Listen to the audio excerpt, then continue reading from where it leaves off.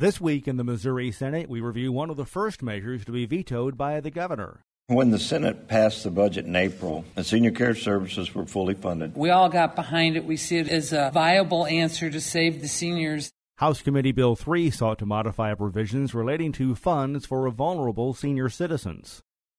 The proposal also became a decision-making measure toward how the fiscal year 2018 budget would work. Missouri Senate Appropriations Committee Chair Senator Dan Brown of R-Rolla says lawmakers spent hours trying to find a way to make the legislation work. And we funded the senior services line that had been set up. We took the point count back down to 21, and we restored half of the provider rate cuts. That's all we could do the way the budget was written at that point. Committee Vice Chair Senator Ryan Silvey of Kansas City adds the Missouri Senate version of HCB 3 was paid for.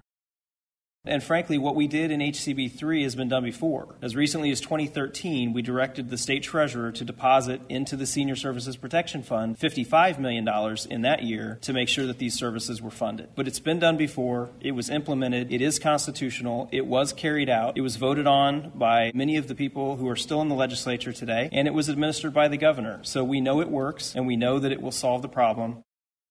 Missouri Senate Minority Floor Leader Gina Walsh of D-Bellefontaine Neighbors says the goal was to curb spending while keeping the Missouri Property Tax Credit claim, a.k.a. the Circuit Breaker program, in place.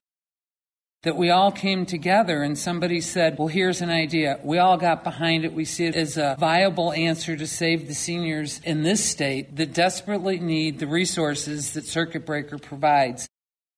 Senator Shalonn Kiki of Kansas City, who serves on the Missouri Senate Appropriations Committee, adds part of the concern hinged on the ability to sweep other departments and programs to find money for Circuit Breaker.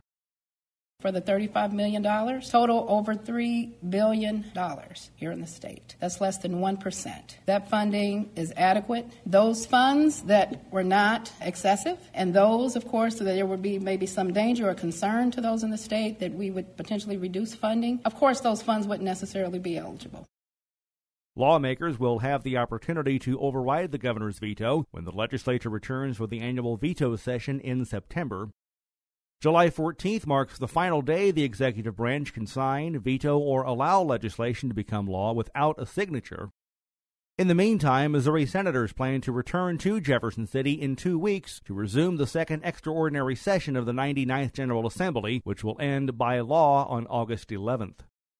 And remember, you can follow these and other issues facing the Missouri Senate by visiting our website, senate.mo.gov. Reporting from the state capitol, I'm Dean Morgan.